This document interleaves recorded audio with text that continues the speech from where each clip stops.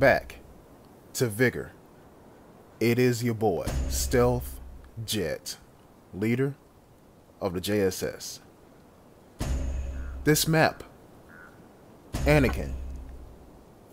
To all my new players out there, your first 5, if not 10 encounters, if you can get them in, should be on this map. Now, why do I say that very precarious statement? This map will teach you some things that the tutorial do not even mention. And I'm going to say this as well. If you want to get creamed, as in destroyed, turn on Lone Wolf and come here. And then you'll see what the game is like with the knob turned all the way up to 11. But if you want to play full solos like how I do, that's fine. Still come on to this map, because I guarantee you, you'll get the gist, or begin to get the gist of the game quicker if you come on to this map and no other map for your first 10 encounters, rather than choose different maps. And I know that's a very controversial thing to say, but hear me out. Matter of fact, don't hear me out. See me out. As in, watch this video and see what I do. For starters, spawn locations and how fucked they are on this game. They don't change. Unless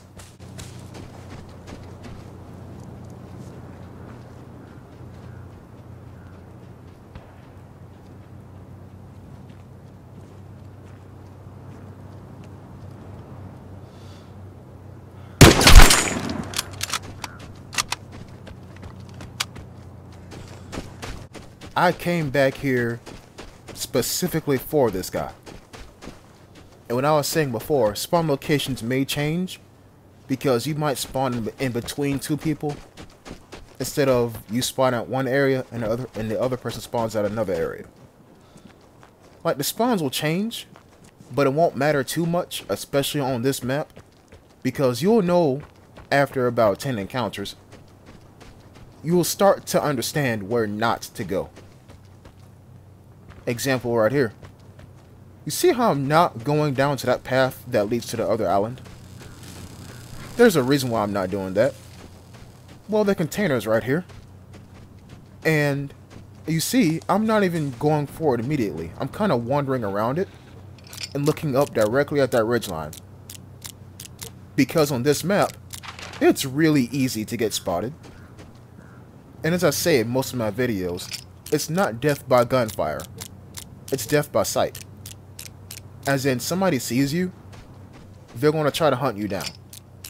Especially on this map, where the paths from different islands are pretty much bare ass in the open. And you can't do a single thing about it. If you're on an island, they're going to watch said island and attempt to kill you.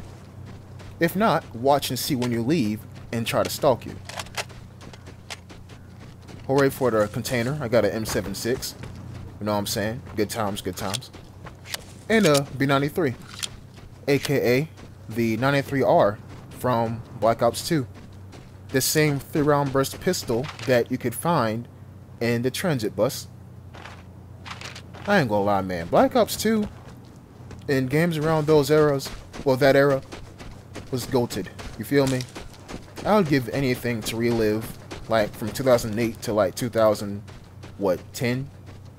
Really? Matter of fact, pause. 2004 to 2010. Because that's when games, you know, were fun and felt good. And all that other stuff. But anyways, this is probably another title for another video. But we're still here. And I unrated the container. And the next person I see is right there. Okay? So watch what I do. I'm going to watch him and see what he does, even though the Michael Bay lens flare is in the camera right now.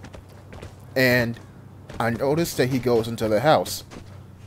So I'm going to come over here and get closer. Notice how I waited until he got in the house before I got closer. I did that because at that area where he's at right now, the water is stupid loud. so he shouldn't hear me coming up to him. But then I get detected by the real detector, and it's right there. And so I'm like, okay, since the detector's right there, and he sees both me and this guy right here, and of course more people that I don't see, he's probably going to go for the area that has most dots. The most red dots on his map. So I decide to change islands. You understand how this works? Not yet? Okay. Pretty much what I'm telling you is, you gotta keep moving. Because there's very little areas to hide. Very little areas. Okay, so boom.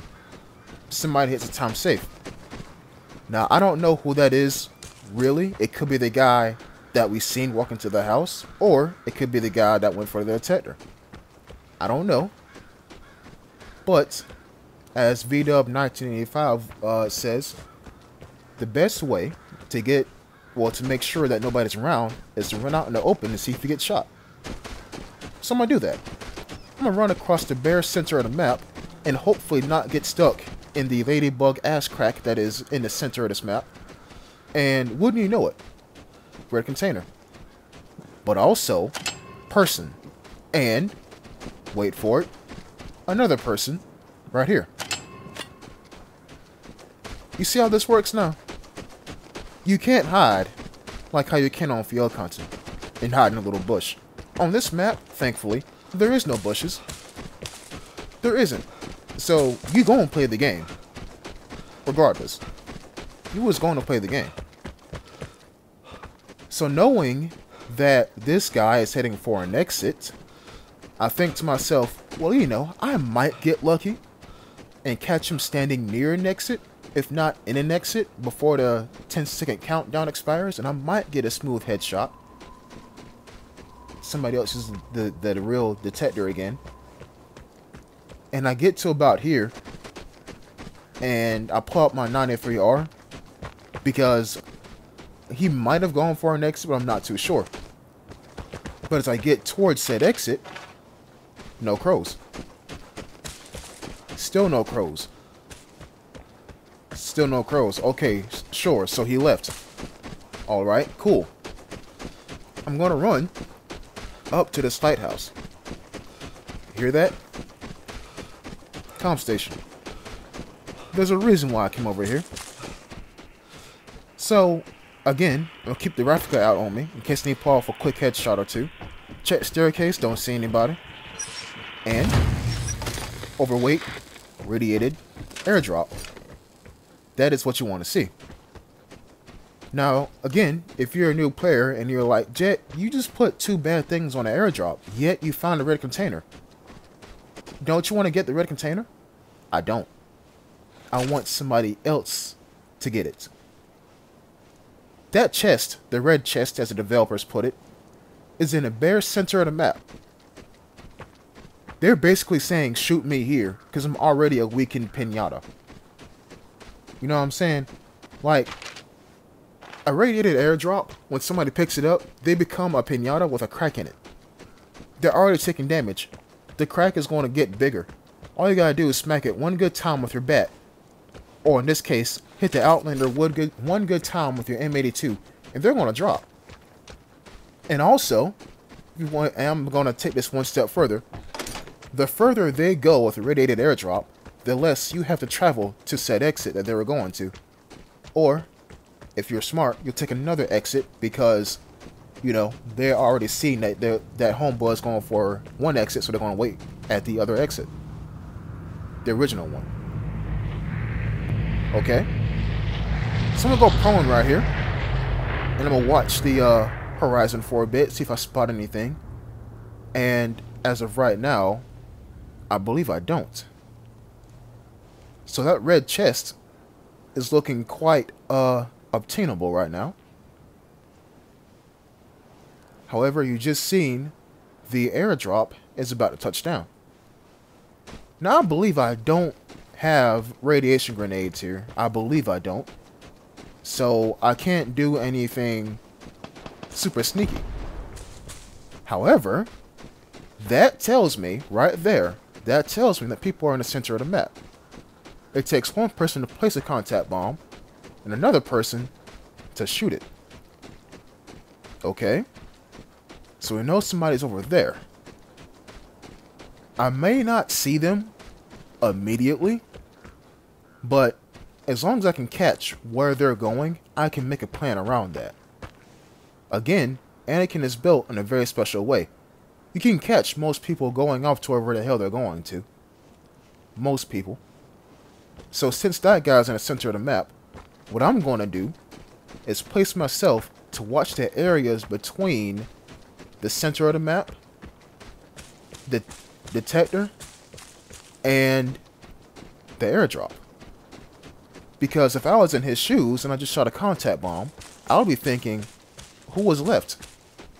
Well, one way to find out, let's go for the detector. You see, I'm looking toward that island right now.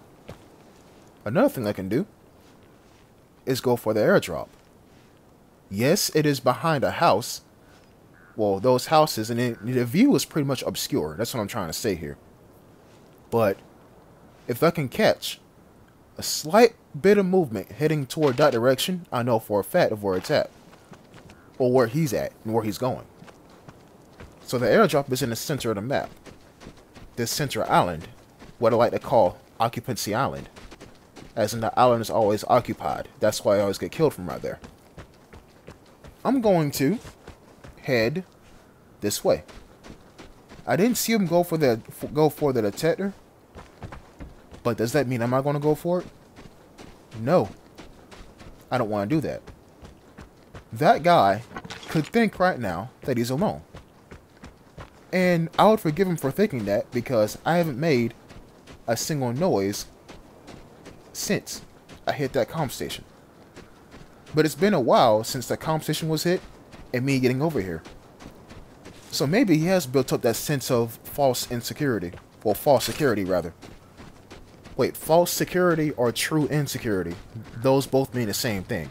Maybe he developed those senses and he thinks to himself, huh, I'm alone. But as you can clearly see, if he was thinking that he was alone, he would go straight for that airdrop.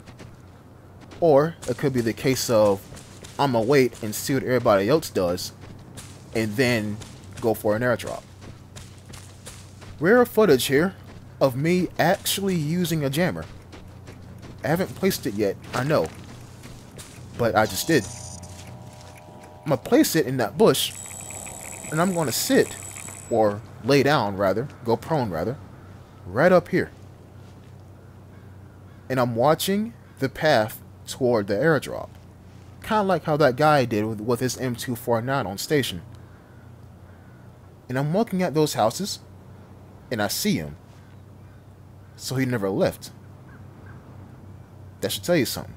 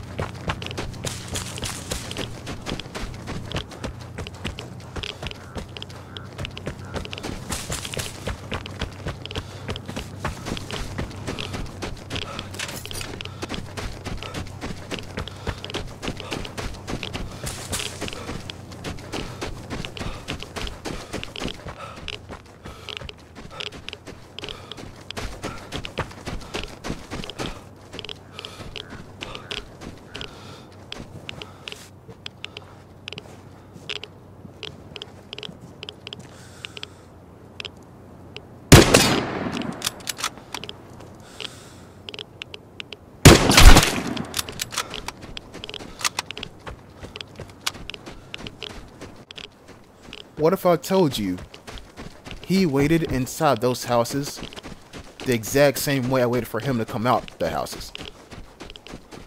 I'm not saying Anakin's a camp fest. What I'm saying is, if you move, you're spotted. And that's fine, because that's how the game should be. Spot with your eyes, not with a port. He went like that, and not the obvious way, which is like this. It makes me smile to see people do really smart things like that.